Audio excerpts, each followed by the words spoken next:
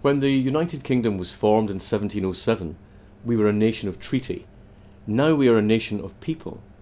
It's very hard to find someone who doesn't have grandparents or great-grandparents from a different part of the United Kingdom, and it's also difficult to find people who don't have family members working in another part of the United Kingdom. That's what my family is like. What a tragedy it would be if we found our families having to use different passports or different currencies when we wanted to visit one another. Why should our families be torn apart for the sake of a nationalist political agenda?